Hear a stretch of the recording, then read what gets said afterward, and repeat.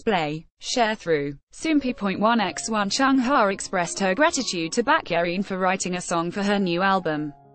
See also, more July comebacks and releases to get excited for. On July 18, Chungha held a showcase to celebrate the release of her third mini-album, Blooming Blue. On this day, Chungha opened up about her experience working with Baek Yerin on the track, From Now On, Soompi. Display. News. English.300x250, BTF Soompi. Mobile. English.300x250, ATF Chungha said, Baek Yerin and I were actually friends back when I used to be a JYP entertainment trainee. We lost contact but we were able to reconnect by chance. She told me, I'm so happy that you're doing so well, and I'm so happy that I get to give you a song I wrote that I have a lot of affection for.